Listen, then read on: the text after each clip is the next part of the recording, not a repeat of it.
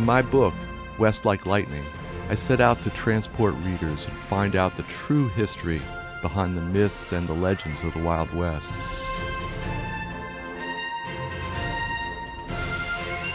As part of my research, I traveled the original Pony Express route from St. Joseph, Missouri, which was the edge of the civilized world in 1860, to Sacramento. It's almost a spiritual thing just to move across this country and kind of understand what sort of troubles the Pony Express riders went through.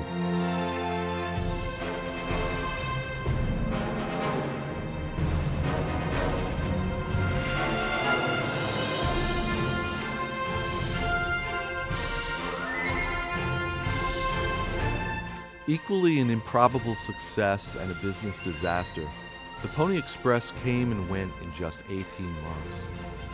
The pony remains today an enduring symbol of American values: rugged individualism, perseverance, and, most of all, speed.